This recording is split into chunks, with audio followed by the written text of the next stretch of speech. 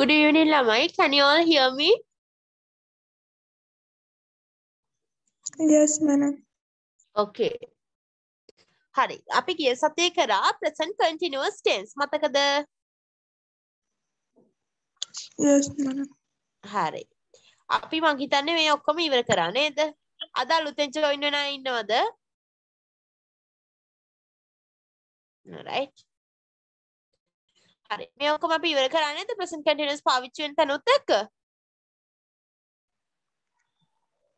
Yes, madam. හරි. අපි අද පාඩමට කලින් present continuous tense පොඩ්ඩක් මතක් කිරීමක් කරගෙනම අද පාඩමට එමු. present continuous tense වලදී ඒ වාක්‍යවල මුලින්ම හිටියා cut through කෙනෙක් නේ. අපි කිව්වා subject එකක් තිබ්බා. ඊට පස්සේ ළමයි am හරි is හරි are හරි අපි යෙදුවා. නේද? ඊටත් පස්සේ අපි ක්‍රියාපදයේ තිබ්බ හැබැයි ක්‍රියාපදයේ තිබ්බේ මොන ෆෝම් එකෙන්ද? ING. ing ෆෝම් එකෙන්. ඊටත් පස්සේ යව ඉතුරු ටික. ඒ පොසිටිව් වාක්‍ය වලට. නෙගටිව් නම් අර am is අර විදිහටම තමයි subject ඊට පස්සේ am is නෙගටිව් වෙද්දී am is වලින් පස්සේ not කියලා වචනයක් තිබ්බා.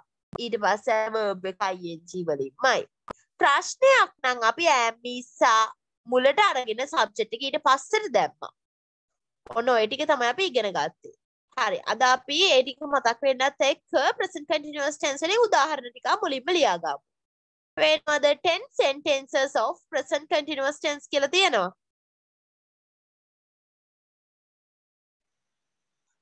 පේනවද පුතේ? Oh, madam. හරි. හැමෝම ඒ වාක්‍ය 10 ලියාගන්න. ඒ වාක්‍ය 10 ලියලා තමන්ට පුළුවන් ද වාක්‍ය 5ක් හදන්න? දැන් ගිය සතියේ උගන්නපු දැනුමේ පුළුවන්ද? පුළුවන් madam. හරි. කරන්න බලන්න ඉක්මනට.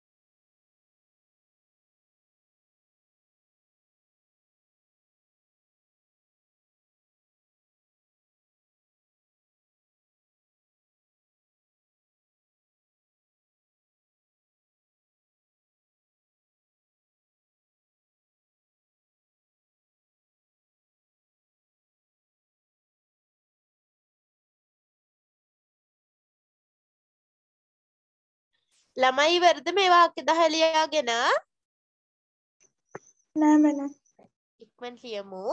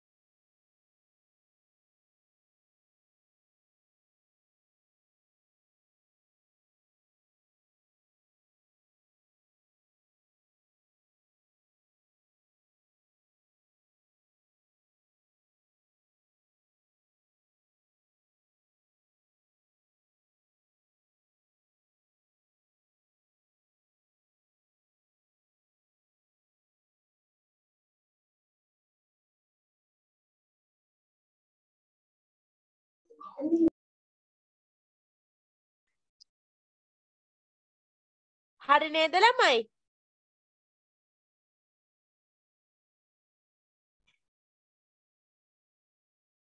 හරි. කොබන් ලියලා ඉවර වෙච්ච අය ඔමාල් ඉවරද?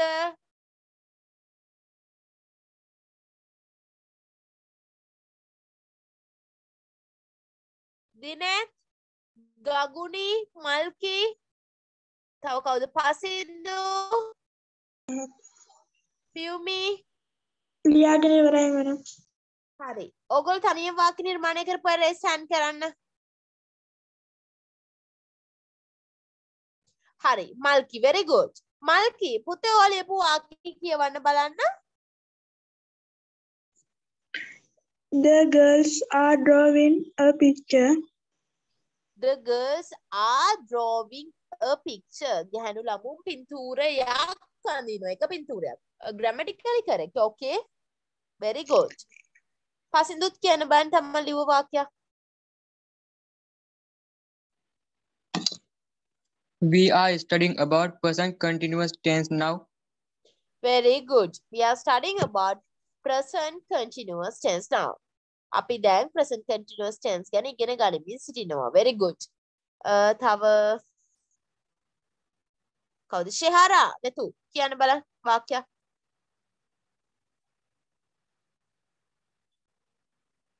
ෂෙහාරා. Oh ෂෙහාර. ළමයි when I ask you a question you should unmute and speak. Okay? Piyumi Hansika කියවන්න බලන්න වාක්‍යයක්.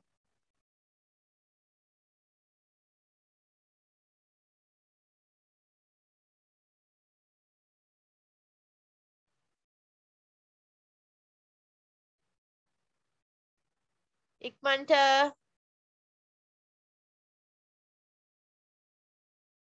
හැමෝම ලියලා ඉවරද? ළමයි ලියලා ඉවරද නැද්ද කියන්න ඕගොල්ලෝ?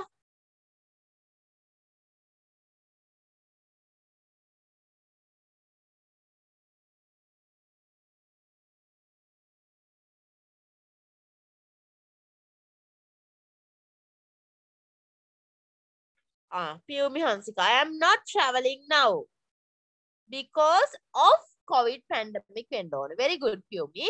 හරි ළමයි. ඔන්න අපි දැන් present continuous tense එක ගැන ඉගෙන ගත්තා. අද අපි ඉගෙන ගන්නේ මේ වගේම තව tense එකක්. present continuous tense වගේම මෙන්න මේ tense එකේම අතීත කාලය අද අපි ඉගෙන ගන්න හදන්නේ. අපි ඒකට කියනවා නමක් past continuous tense. මොකද නම? past continuous tense. හරි. past continuous tense කිව්වහම පුතාලා ඒකේ අපේ වෙනස මොකද්ද කියලායි මම දැන් කියලා දෙන්න හදන්නේ. ළමයි හැම වාක්‍යයකටම වගේ ඒකෙත් තියෙනවා subject එකක්. So I'm going to here right. ඔන්න අද අපේ topic එක past continuous. Past continuous tense. Past continuous tense එක. ඔන්න මේකේ present continuous tense එක වගේම ක්‍රියාව කරන කෙනා. කතෘ. අපි කියන subject එක තියෙනවා. ළමයි present continuous tense එකේ subject එකෙන් පස්සේ අපි මොනවද දැම්මේ කියන්න මට?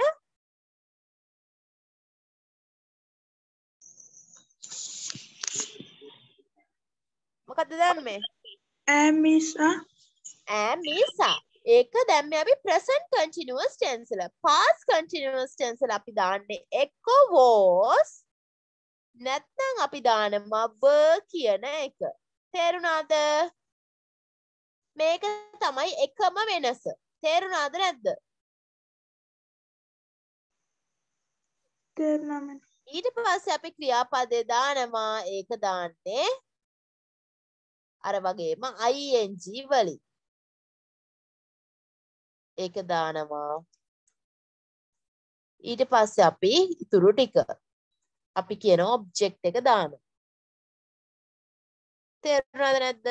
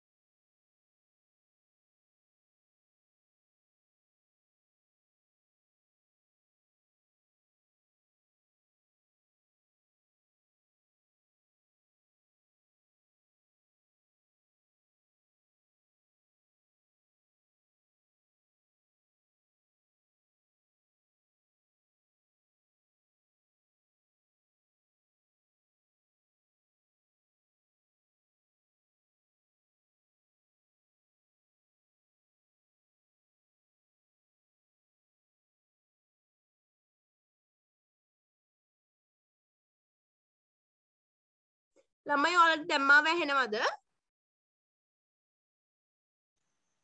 Oh, madam. Okay. Connection issue එකක් කරලා තිබ්බා. පස්වෙනි question එකක් හදලා madam what's the meaning of nowadays? Nowadays කියන්නේ මේ දිනවල. තේරුණාද? Yes, madam. Thank you, madam. නැත්නම් වර්තමානයේ වගේ අන්නේ තේරුම් ගන්න පුළුවන්. හරි. ඔන්න past continuous වලදී මම කියවන්නේ දැන් subject එක was were ඊට පස්සේ අපි අර වගේම ing form එකෙන් verb එක දානවා. ඊට පස්සේ object එක. ළමයි මේකේ was දාන්නේ subject එක ඒක වචනයි නම්. තේරුණාද?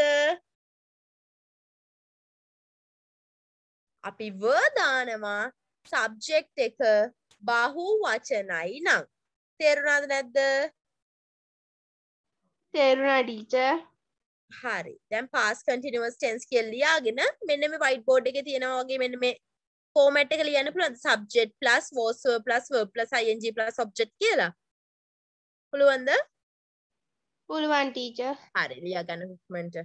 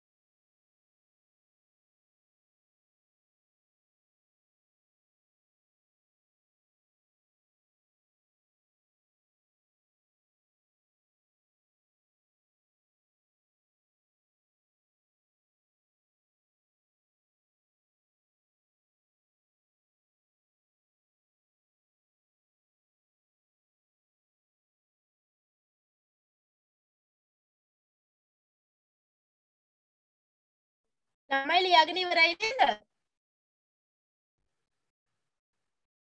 ලියාගෙන ඉවරයි නේද? Yes, madam.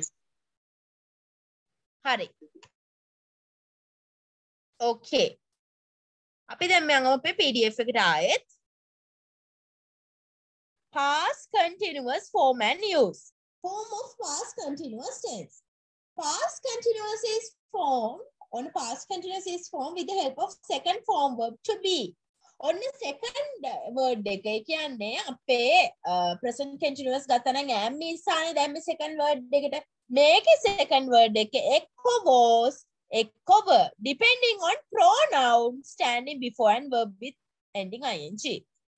මේ was the were the යොදන්න කියන එක රඳා පවතිනවා අපි යොදන pronoun එක හෝ noun එක මත. ඒ වගේම verb එක ඉවර වෙන්නේ ing වලින්. දැන් බලන්න මෙතන උදාහරණ ටිකක් තියෙනවා. ඔයාලට පේනවද?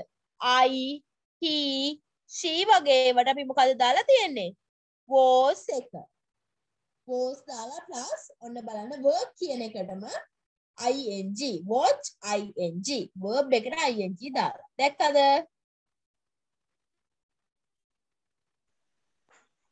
I, he, she, it ඒ හතරටම. හරිද? ඊට පස්සේ you, we, they කියද්දි බහු වචනයි. ඒවට දාලා තියෙන්නේ මොකද්ද පුතේ?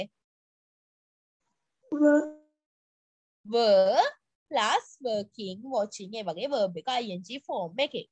මට කියන්න තේරුණාද නැද්ද කියලා?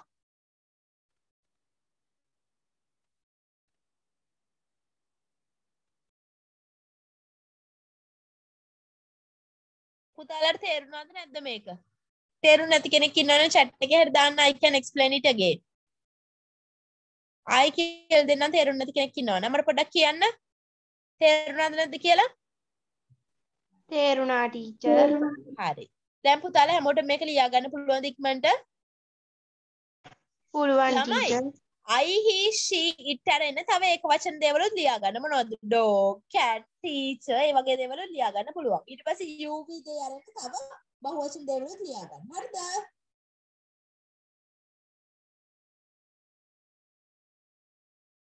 පුළුවන්ද ළමයි ලියා ගන්න? පුළුවන් ටීචර්. හරි මම ලියන්න බලන්න.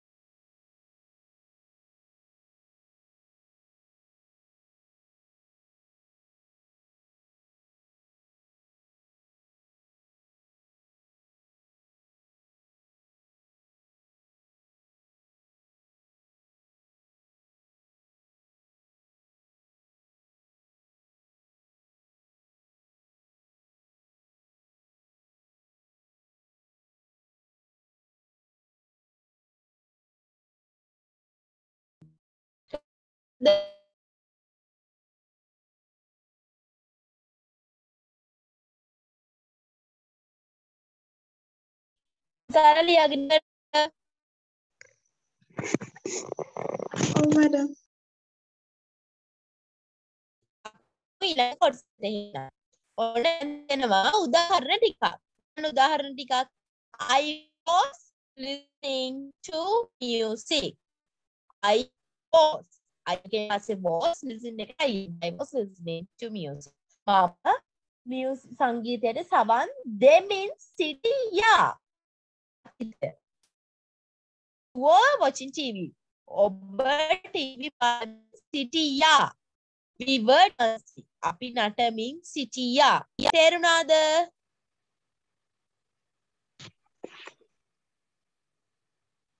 තේරුණාද ළමයි? තේරුණා මැඩම්.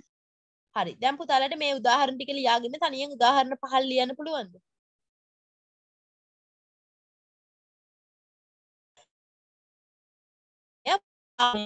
chat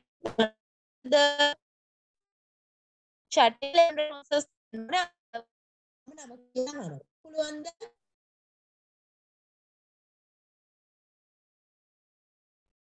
ළමයි පුළුවන්ද?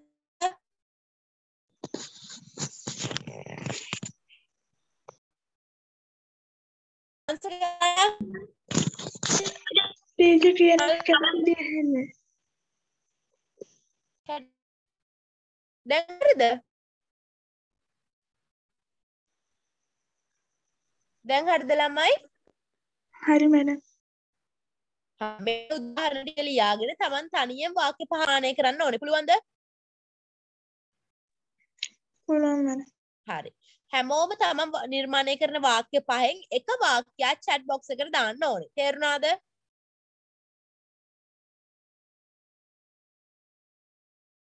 තේරුණාද නැද්ද?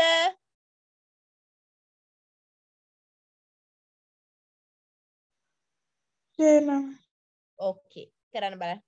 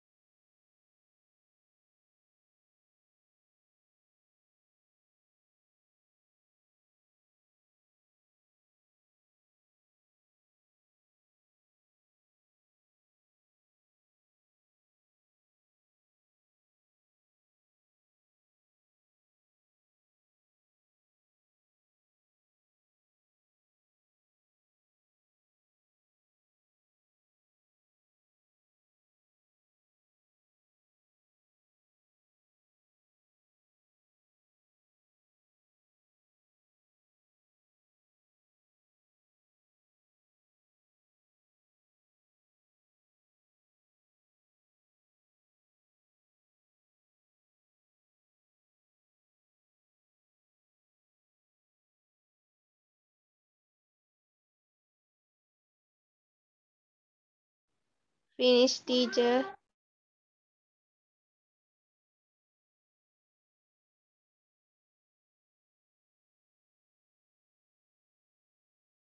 හරි. දෙන්නයි මට වාක්‍ය දාලා තියෙන්නේ තම chat එකට. Hey Shani දාලා she was playing badminton. Very good. අනිත් අය දාන්න. He was eating rice. Good. Boys were. මල්කි WERE වෙන්න ඕනේ. Boys were swimming in the river වෙන්න ඕනේ. Okay, very good. Responses 4යි තාම තියෙන්නේ. අනිත් ටිකක් දාන්න ඉක්මනට. There should be 7 more responses.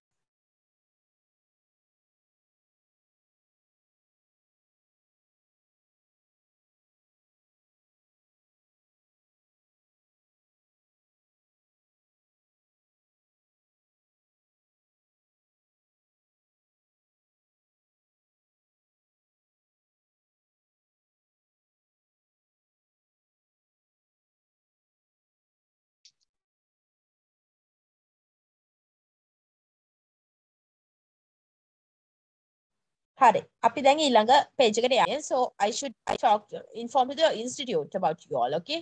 හරි. අපි දැන් මේ වාක්‍යය ඉගෙන ගත්තේ positive වාක්‍ය. ධනාත්මක වාක්‍ය කොහොමද ලියන්නේ කියලා.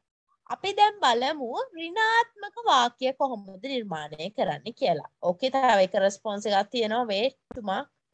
Okay, පසින්දු. Driver was sleeping when the accident. මේකෙදී පසින්දු. මේක අපි ඉගෙන ගන්නවා මේ when දාලා ලියන විදිහ. Driver was sleeping. Very good. When the accident happened වෙන්න ඕනේ. Okay, පසින්දු. Okay, madam. හරි. අපි මේක ඉස්සරහට ඉගෙන ගන්න එකක්. හරි. ඔන්න දැන් අපි ධනාත්මක වාක්‍ය වගේම ඍණාත්මක වාක්‍යත් ඉගෙන ගන්න ඕනේ. To form negative form. ඔන්න negative form එක වාක්‍යවල negative form එක ලියන විදිහ තමයි අපි මේ දැන් ඉගෙන ගන්න. බලන්න. එතකොට ළමයි මේ was එක හරි were එකෙන් හරි පස්සේ අපි not කියන වචනය use කරලා තියෙනවා. not කියන වචනේ use කරලා තමයි ing දාලා තියෙන්නේ. පොඩ්ඩක් ඉන්න කලින් වාක්‍යෙට තව response එකක් තියෙනවා. The Piyumi Hansika. The dog was playing with the cat a moment ago. Very good. ඔනේ negative වාක්‍ය හදද්දී අර විදිහටම සබ්ජෙක්ට් එක තියෙනවා. ඊට පස්සේ ගැලපෙන විදිහට ඒක වචනයි නම් was දාලා, බහු වචනයි නම් were දාලා, නෙගටිව් නිසා එක not දාලා ඒකෙන් පස්සේ ඊට පස්සේ පුරුදු විදිහටම verb එක ing වලින් තියලා. තේරුණාද නැද්ද?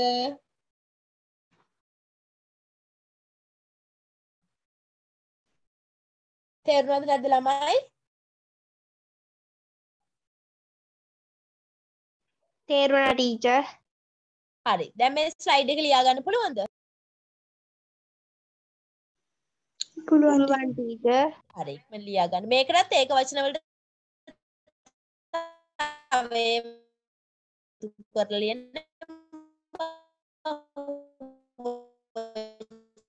වචන වලට තව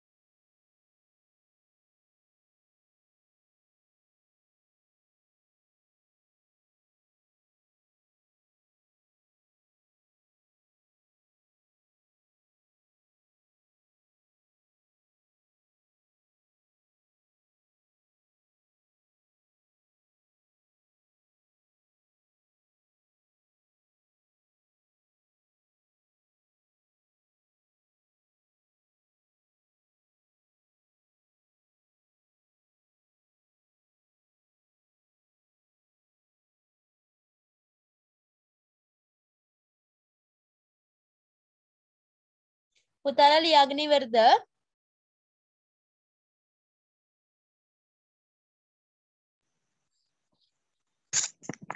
Yes, teacher. හරි. අපි දැන් යමු උදාහරණ ටිකට. බලන්න ඔයාලට පේනවද උදාහරණ ටිකක්?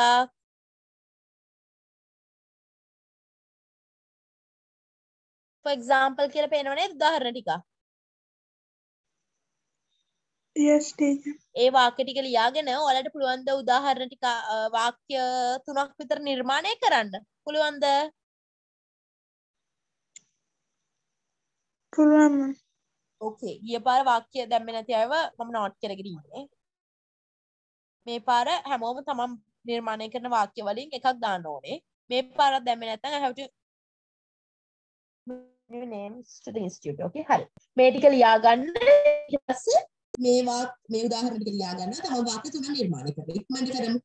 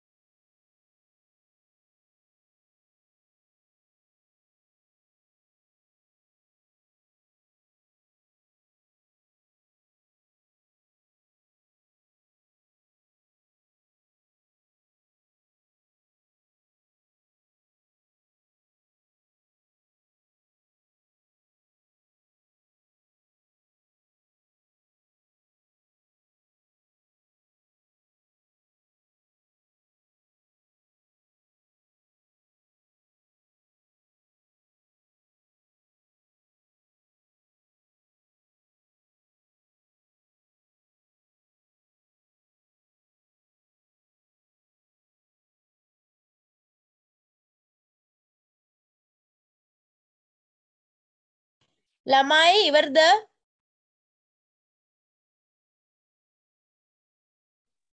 ඕකේ. කෙනෙක් වාක්‍යයක් දාලා තියෙනවා. Kamala was not eating a milk rice. Not eating milk rice. Very good. Kamala is not eating milk rice. Very good. එක්කෙනයි වාක්‍ය දැම්මේ අනිත් අය දාන්න ඉක්මනට.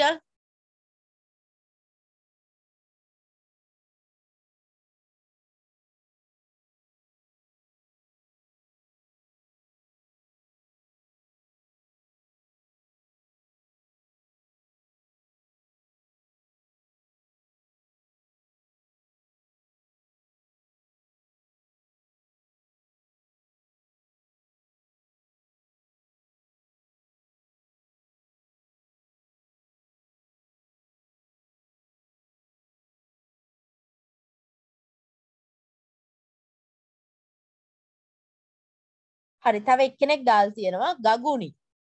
She was not going to Korea. වෙන්න ඕනේ. Very good. කොනිත් අය ඉක්මනට වාක්‍ය දාන්න. හරි. දැන් ළමයි අපි was not were not ඉගෙන ගත්තා. He was not swimming in the river. Heshani. Ranavira, you were not watching TV. Okay, very good. හරි. ඔන්න ළමයි අපි දැන් බලමු auxiliary verb. Was, were has short form, negative form. ළමයි අපි was not, were not. අන්න ඒක අපිට ඕන short form කරන්න පුළුවන්. ඒ කියන්නේ දැන් මේ was not කියද්දි වචන දෙකක්නේ. අපිට ඒක short කරලා එක වචනයක් කරන්න පුළුවන්. බලන්න. පළවෙනි වාක්‍ය. Negative forms. I was not නෙමෙයි එක wasn't. I wasn't listening to music. You weren't dancing. දැක්කද? all තේරුණාද? was not එක wasn't කරලා, were not එක weren't කරලා. short form කරලා. තේරුණාද නැද්ද? තේරුණා මම. හරි. මේ ටිකත් ලියා ගන්න බලන්න. 1 2 3 4 5 6 7යි. වාක්‍ය 7ක් තියෙනවා. ඒ 7 ලියලා තමන් වාක්‍ය දෙකක් නිර්මාණය කරන්න බලන්න.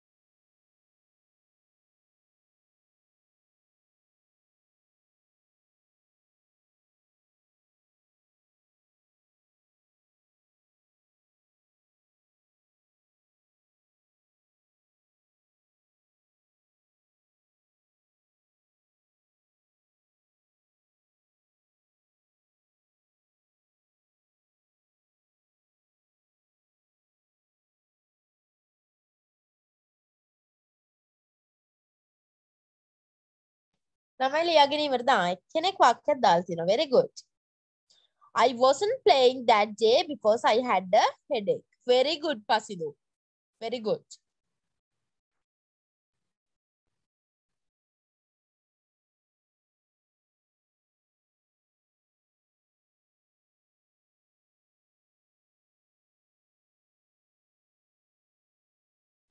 හරි. අපි දැන් යමු question form එකට. දැන් ඔන්න past continuous වලින් positive form එක ඉගෙන ගත්තා, negative form එක ඉගෙන ගත්තා. දැන් අපි බලමු questions අහන්නේ කොහොමද කියලා. A question form of past continuous. General yes or no questions වලදී. ළමයි සාමාන්‍යයෙන් yes or no questions වලදී. අපි ඒ කියන්නේ yes හරි no හරි answer එකක් බලාපොරොත්තු වෙන questions වලදී past continuous පාවිච්චි වෙන විදිය වෙනස්. She wasn't cooking. Very good, Malki. ඒකෙදි ළමයි අපි was එක හරි were එක හරි මුලට ගන්නවා. subject එක ඊට පස්සේ දානවා. subject එකයි අර was were එකයි තැන් මාරු කරනවා. ඔන්න බලන්න මෙතන. Was I working? Was she dancing? උත්තරේ බලන්න. Yes, I was. Yes, she was. Yes, no answer එකක්. No, I wasn't. No, she wasn't. අන්න ඒ වගේ උත්තරයක් එද්දි. Were they learning? ඔවුන් ඉගෙන ගනිමින් සිටියද? Yes, they were. ඔව්. නැත්නම් no, they weren't. තේරුණාද නැද්ද? Yes no question එකදී කොහොමද past continuous වලින් ප්‍රශ්නයක් හදන්න කියලා? Was එක මුලට ගන්නවා, subject එක ඊට පස්සේ දානවා. අනිත් ටික ඔක්කොම එක විදිහට ඊට පස්සේ question mark එකෙන් ඉවර කරනවා. was were මුලට ඊට පස්සේ subject එක ඊට පස්සේ verb එකේ ing form. තේරුණාද නැද්ද? තේරුණා මම. හරි. දැන් පුතාලට මේ question form එක ලියාගෙන මේ ටික ලියාගෙන yes no questions දෙකක් හදන්න පුළුවන්ද? answers උත් එක්කම පුළුවන්ද?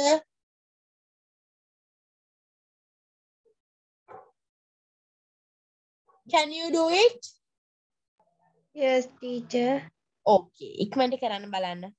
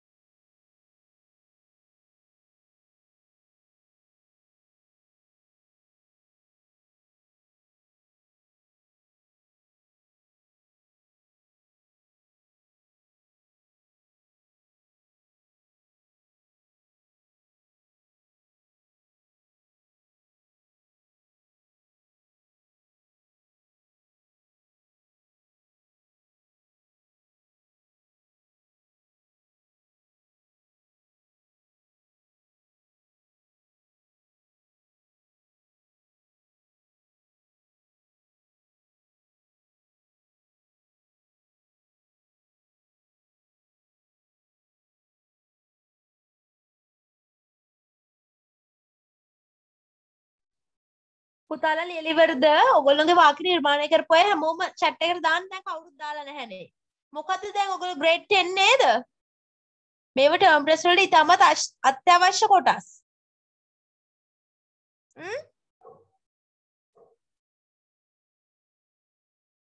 අන්ත විනාඩියක් උඩට දෙන්න ඉක්මනට කරා.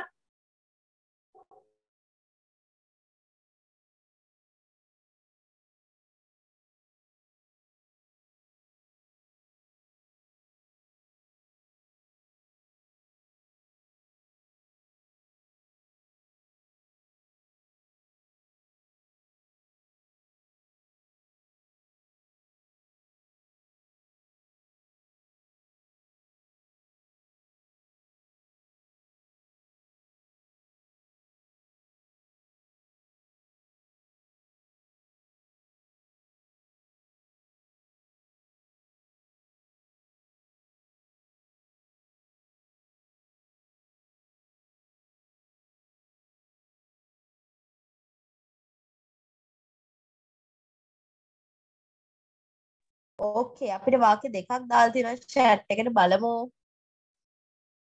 Was Kamala making the cake? Very good. He no පුතා he running නෙමේ. Was he running? හේෂානි තේරුණාද? Was he running? උත්තරේ yes he was දාන්න පුළුවන්. No he wasn't දාන්න පුළුවන්. Was he running? හේෂාන්ට තේරුණාද? Yes, teacher. හරි.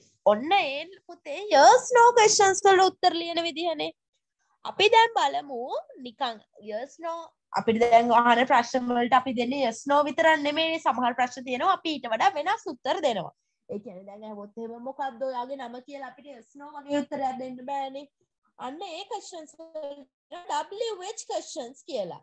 WH questions අහුවොත් අපි කොහොමද WH questions කියන්නේ මෙන්න මේ වගේ WH words ඒ කියන්නේ what, where, when, why, how මෙන්න මේ වගේ වචන පාවිච්චි වෙනවා නම් අන්න එතකොට අපි කොහොමද ඒව පාවිච්චි කරලා past continuous tense වාක්‍ය හදන්නේ ළමයි අපි yes no question වගේම තමයි was මුලට දාලා අර විදිහටම ඊට පස්සේ subject එක දාලා ing ලියනවා හැබැයි WH questions වලදී WH word එක මේ හැමෝටම කලින් දානවා දැන් බලන්න උදාහරණයක් විදිහට what was she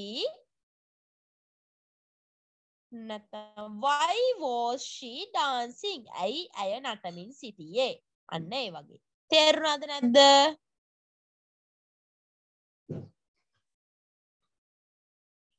තේරුණාද නැද්ද ළමයි තේරුණා මම. හරි හැමෝම ලියා ගන්න මේක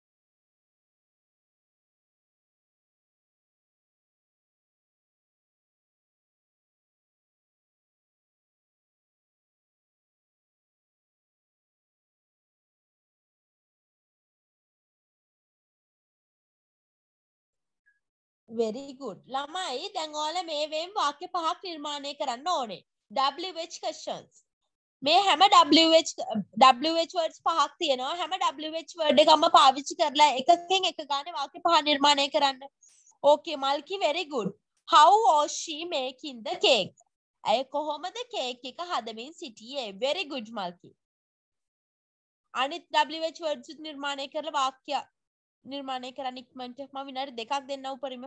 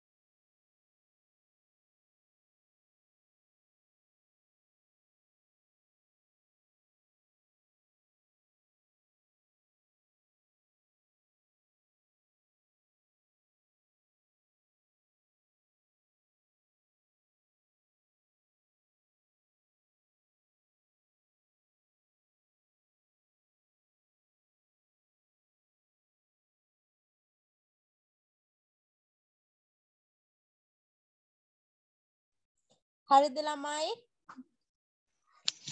හරි madam.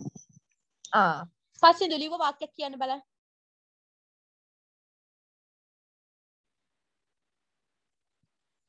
How was A practicing the speak?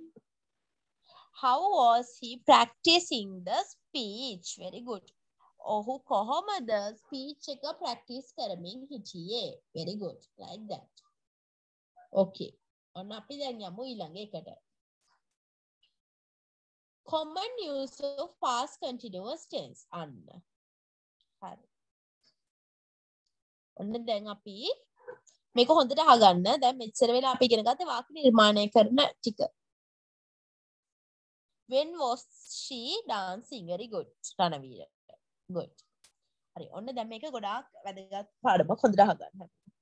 Common use of past continuous tense. ළමයි මේ past continuous tense එක ඕගොල්ලෝට දැන් සාමාන්‍ය මේ වගේ ඔය පුංචි වාක්‍ය she was dancing ඔය වගේ දේවල් දෙන්නේ නැහැ ඕලෙවල් පේපර් එකේ. ඒකේ දෙන්නේ මීට වඩා එක සංකීර්ණ විදිහට. අපි බලමු කොහොමද මෙන්න මේ වගේ past continuous tense එක භාවිතා වෙන තැන්. අපි බලමු. 1. Action which was in progress at a stated time in the past. ඒ කියන්නේ පුතේ අපි මෙන්න මේ past continuous tense එක පාවිච්චි කරනවා අතීතයේ කිසියම් වෙලාවක. ඔන්න අතීතයේ මොකක් හරි වෙලාවක අන්න ඒ වෙලාවේ සිදු වෙමින් තිබ්බ දෙයක් ගැන විස්තර කරන්න. ඒ කියන්නේ අතීතයේ. හැබැයි ඒක අන්න අපි දැන් අතීතයේ කතා කරන වෙලාවේදී මෙන්න මේ අනිත් ක්‍රියාව සිදු වෙමින් තිබ්බා. It doesn't matter when the action started or finished. ඒ කියන්නේ ඒක දැන් වෙද්දි ඉවර වෙලාද පටන් අරගෙන දේව වැඩක් නැහැ. අර අතීතයේ අපි කතා කරන වෙලාවෙදී තව මොකක් හරි ක්‍රියාවක් සිදු වෙමින් තිබ්බා නම් අපිට ඒ සිදු වෙමින් තිබෙන ක්‍රියාව විස්තර කරන්න පාවිච්චි කරන්න පුළුවන් past continuous tense එක. තේරුණාද?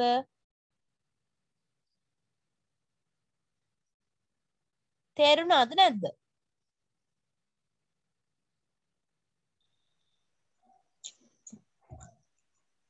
ආයෙ ටිකක් කියලා දෙන්න පුළුවන් නේද? හරි. දැන් මම උදාහරණයක් එක්කම පැහැදිලි කරන්නම්. ඔන්න හිතන්න අතීතයේ කිසියම් හෝ වෙලාවක්. ඔන්න හිතන්න ඊයේ හවස කියලා. ඊයේ හවස අතීතයේ කිසියම් හෝ වෙලාවක් නේ. ඊයේ හවස සිදුවෙමින් පැවතිච්ච දෙයක්. කවු සිදුවෙමින් මම කරමින් සිටිය දෙයක්. ඊයේ හවස මම තේ බිබී හිටියා. ඊයේ හවස ඒ වෙලාව අතීත කාලයේ වෙලාවක්. හැබැයි ඒ වෙලාවේ මම දෙයක් කරමින් සිටියා. තේ බිබී හිටියා. ඒ කියන්නේ I was drinking tea yesterday evening. Yesterday at evening. තේරුණාද නැද්ද?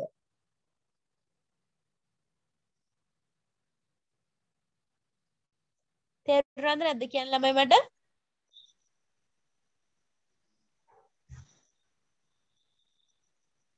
පුතාලා තේරුණාද නැද්ද? හරි. ඔන්න බලන්න උදාහරණ ටිකක් දීලා තියෙනවා මේක. අතීතයේ කිසියම් හෝ වෙලාවක සිදු වෙමින් තිබ්බ දෙයක්. I was watching TV. මම TV බලමින් සිටියා yesterday at 5 o'clock. ඊයේ හවස ඊයේ පහට මම TV බලමින් සිටියා. ඊයේ පහට. අතීතයේ කිසියම් හෝ වෙලාවක් හරියටම දීලා ඒ වෙලාවේ මම මේ දෙයක් කරමින් හිටියා. තේරුණාද? කෙරුවා නෙමෙයි කරමින් සිටියා. තේරුණාද නැද්ද? මේ වෙලාව වෙදී මේ අනිත් දේ සිදු වෙමින් පැවතිච්ච දෙයක්. තේරුණාද නැද්ද?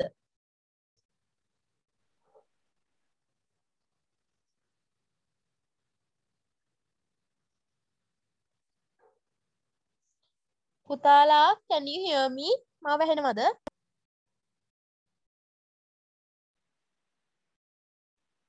තේරුණා මැඩම්. හරි. ඊළඟ එක.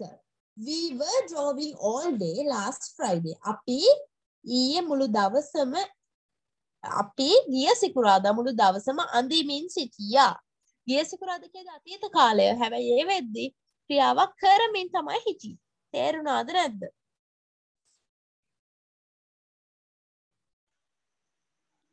තේරුණා. හරි. දැන් පුතාලා එක කියලා ලියලා මේ ටික ලියාගෙන උදාහරණ මේ දෙක ලියලා ඔයාලට තනියෙන් උදාහරණ 3ක් නිර්මාණය කරන්න ඕනේ අතීතයේ ටයිම් එකක් එක්ක. පුළුවන්ද? පුළුවන්. හරි මට කරමු බලන්න. only 5 minutes.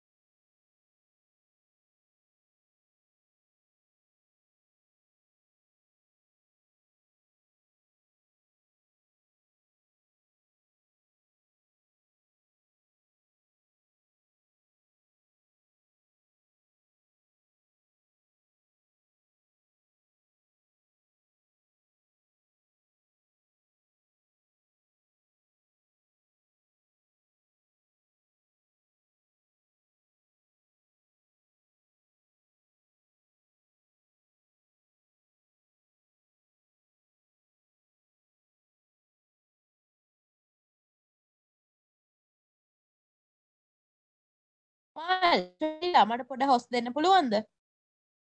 Can you give me the host?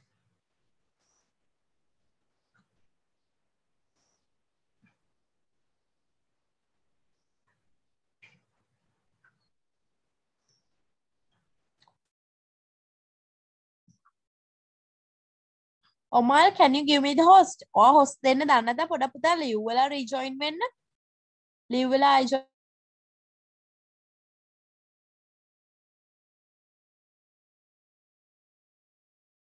Maybe because I cannot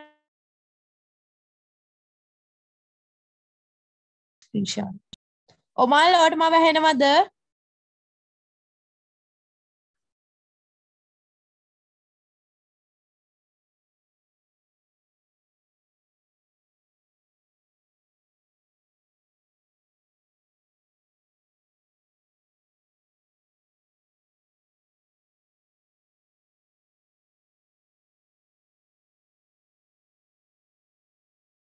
Okay, thank you.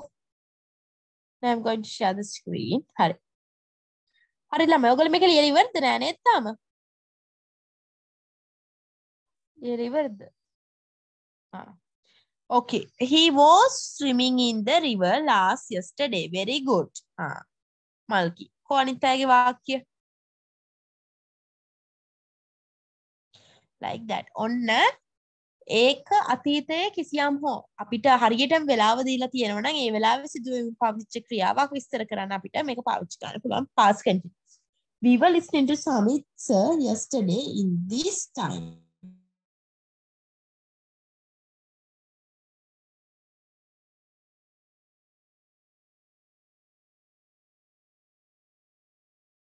She was coming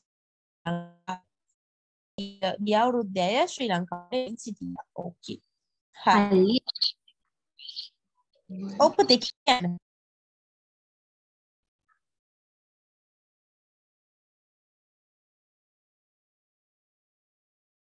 Cool.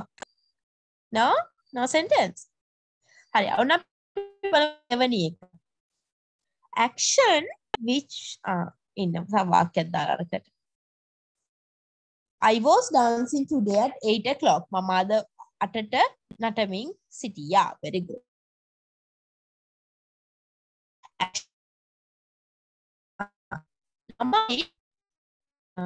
Action එකක් සිදුවේ පැවතුණා when another action interrupted it.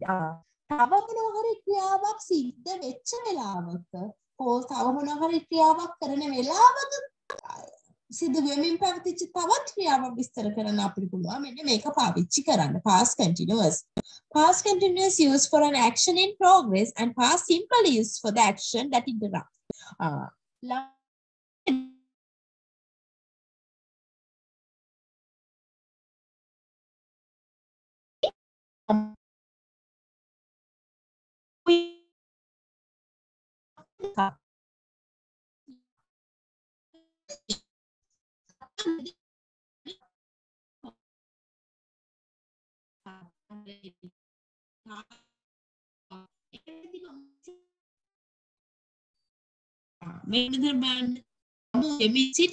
phone එක ring වෙද්දී I was cooking a dinner.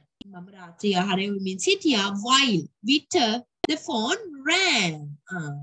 අර ඒ වෙලාවේ සිද්ධ වෙච්ච ක්‍රියාව අනිත් ක්‍රියාව අපි ලියන්නේ simple past tense එකේ. ඒක නිකම්ම the phone rang. දුරකථනයේ නාද වුණා.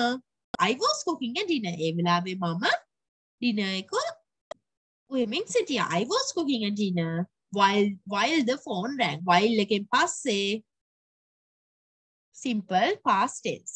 තේරුණාද නැද්ද?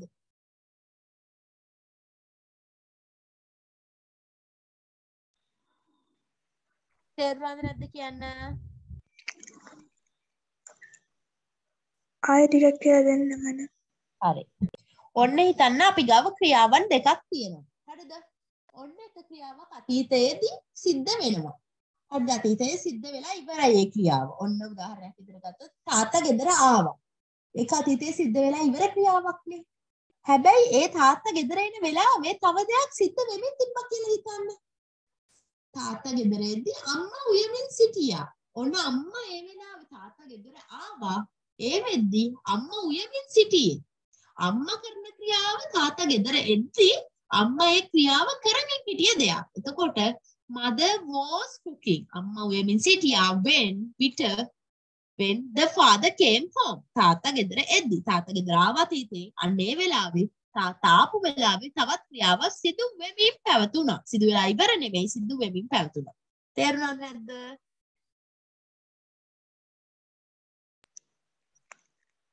තේරුණා මම. හරි. දැන් දෙවැනි එක ලියලා මේ උදාහරණෙත් ලියලා ඔයාලා උදාහරණ 3ක් ලියන්න. chat එකකට දාන්න. very good මල්කී පසින්දු දාලා තියෙනවා හංසිකා දාලා තියෙනවා. ඒකවල very good ළමයි. රණවීර දාලා තියෙනවා. ඒකෙන් ඔයගොල්ලන්ට එතකොට ඔයගොල්ලෝගේ mistakes තියෙනවා නම් හදාගන්න පවා පුළුවන්. very good.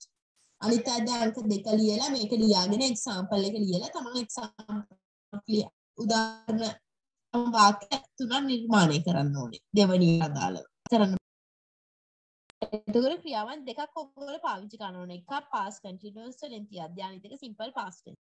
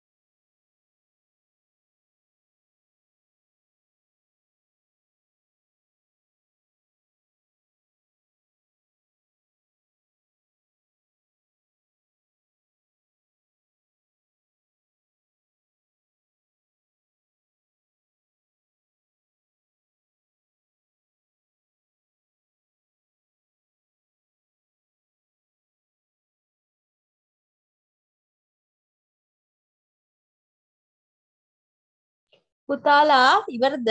එක්කෙනෙක් වාක්‍යයක් දාලා තිනවා. I was playing with my sister when she ran.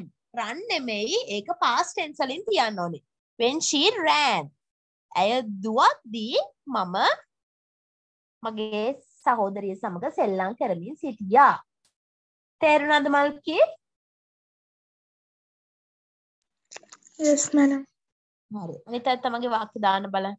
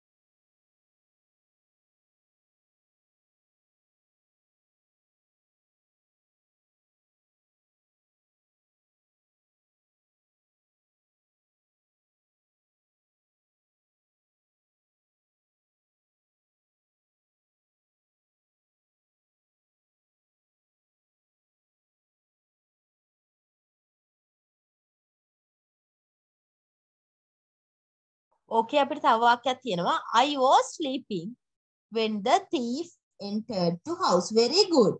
මම නිදාගෙන හිටියේ හොරා ගෙට ඇතුල් වන විට. හොරා ගෙට ඇතුල් වුණ අතීතයේදී. හැබැයි ඒ වෙද්දි මම නිදාගෙන හිටියේ. නිදාගනිමින් සිටියේ. I was reading a book. I was reading a book when she sang songs නෙමෙයි sang songs. simple past එකෙන් තියන්න. ගගනේ තේරුණාද ගගනේ?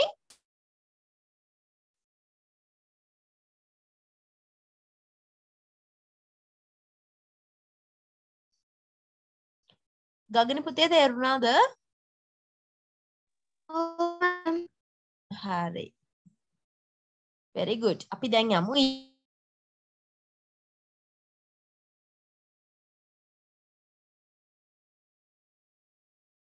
බලන්න තුන්වෙනි එක. two or more simultaneous actions in the past. ළමයි අතීතයේදී two or more actions that are in progress. අතීතයේදී මොනවා හරි ක්‍රියාවන් දෙකක්, ඒ කියන්නේ දෙකක් එකම වෙලාවේ සිදු වෙමින් පැවතුණා නම් අන්න ඒ වගේ වෙලාවටත් අපිට මෙන්න මේ past continuous tense එක පාවිච්චි කරන්න පුළුවන්. හරිද? ඔන්න උදාහරණයක් බලමු. two or more actions that are in progress happened at the same time in the past. ඔන්න උදාහරණයක් විදිහට I was cooking a dinner. මම රාත්‍රී කෑම හදමින් හිටියා. while my mother was watching a film. මගේ අම්මා ෆිල්ම් එකක් බලමින් සිටිද්දී. අම්මත් අරක බලමින් හිටියා. අතීතයේදී ඒ වෙලාවේ අම්මත් එක දෙයක් කරමින් සිටියා. මමත් තව දෙයක් කරමින් සිටියා එකම වෙලාව. අන්න ඒ වගේ වෙලාවට වාක්‍ය දෙකම past continuous tense එකෙන් යෙදෙන. තේරුණාද නැද්ද? කලින් එකේදී එකක් සිද්ධ වෙලා ඉවර වෙලාවක තව දෙයක් වෙමින් තිබ්බනම් දැන් එකම වෙලාවේ දේවල් දෙකක් වෙමින් තිබ්බනම් තේරුණාද නැද්ද?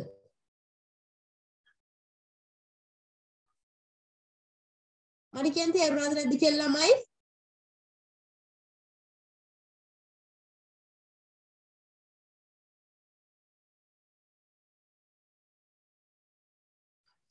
තේරුණාද නැද්ද කියලා කියන්න. ඔයගොල්ලෝ මාව ඇහෙනවද ළමයි?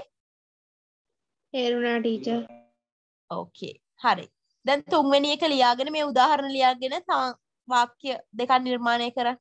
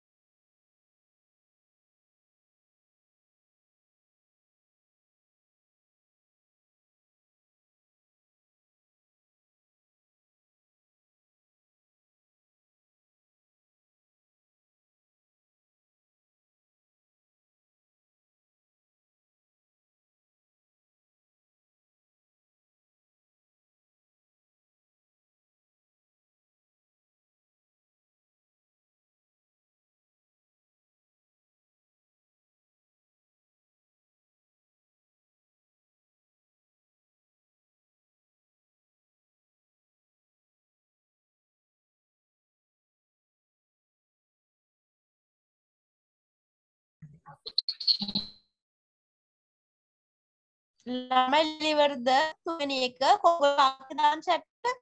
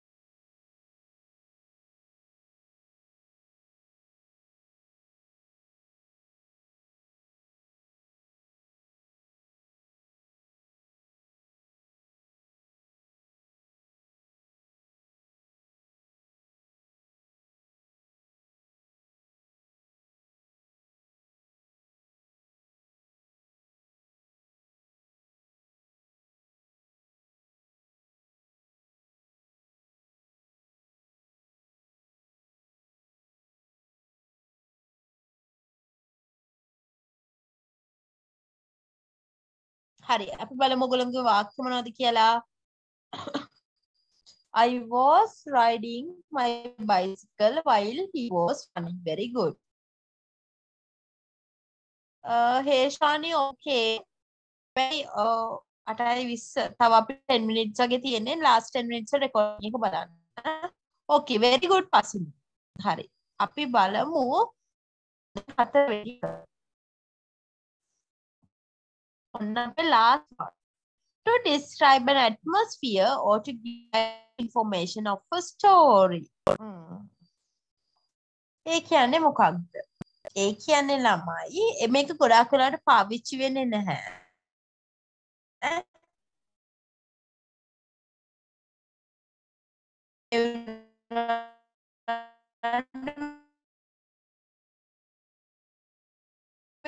වෙලාවට පාවිච්චි වෙන්නේ. The wind was blowing, the dog was howling. ඒ කියන්නේ මොකක්ද? What's the meaning? කියන්න බලන්න. සුළඟ හැමමින් තිබුණා බල්ලා උඩුපුරමින් තිබුණා. ලස්ස සුළඟ රා කතාව the wind was blowing, the dog was howling. Like that. අන්න ඒ වගේ ස්ටෝරි ටෙලිං වලදීත් අපිට මෙන්න මේක පාවිච්චි කරන්න පුළුවන්. ඒක නිකන් ලියාගෙන මෙන්න මේ උදාහරණ ලියා ගන්න. හරි. ගගුණි කලින් එකට එක්සැම්පල් එකක් දාලා තිනවා. He was playing chess while his brother eating rice. Very good. හරි. ළමයි හැමෝම 4 වෙනි එක ලියාගෙන මේ උදාහරණ ලියා ගන්න.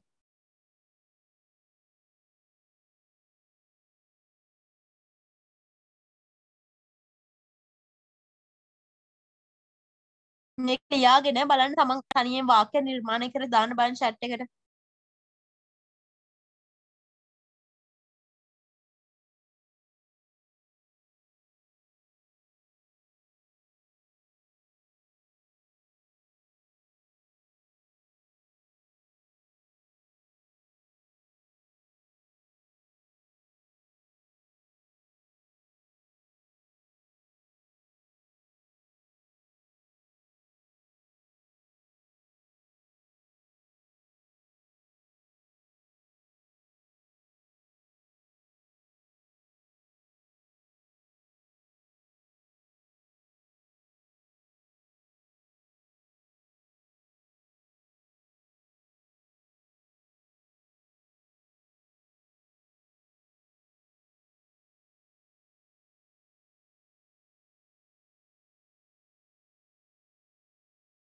ඕකේ අපිට එක වාක්‍යයක් තියෙනවා බලමු.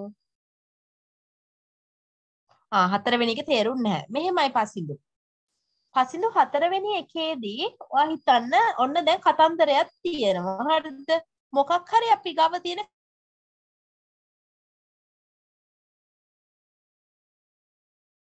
කතන්දරින් තියෙන මොනවා හරි තොරතුරු ගැන අපිට දැනුම් දෙන්න අපිට පාවිච්චි කරන්න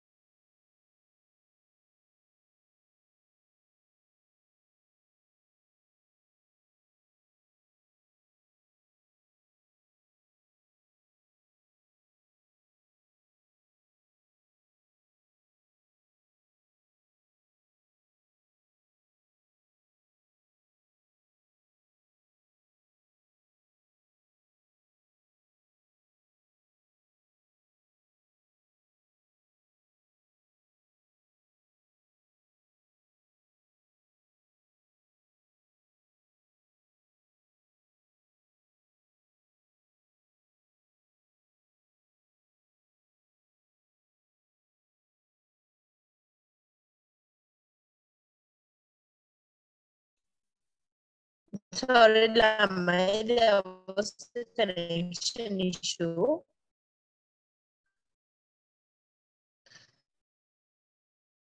පසින්දු ඒක තේරුණාද? Yes, madam.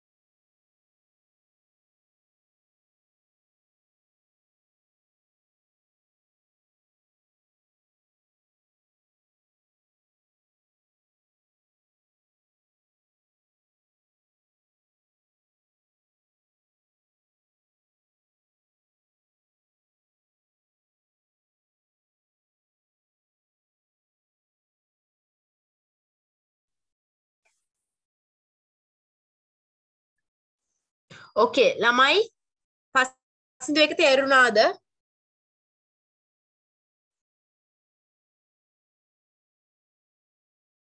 Can you hear me ළමයි? හරි okay අපි එහෙනම් ළමයි අදට පන්ති නවත්තමු. මේ මං හිතන්නේ මේ සිග්නල් ඉෂුස් ගොඩාක් ඇවිල්ලා තියෙන ටීචර්ත් කරන්නේ නැහැ. ඒකයි කමන්නේ අපි තව විනාඩි දෙකක් වගේනේ තියෙන. ඒක හින්දා අපි අදට පන්ති නවත්තමු. එහෙනම් හැමෝටම good night ළමයි. අපේ අද past continuous tense lesson එක complete කරා. හරි. Okay bye. Goodbye, madam. Thank you. You can leave. Okay. Omal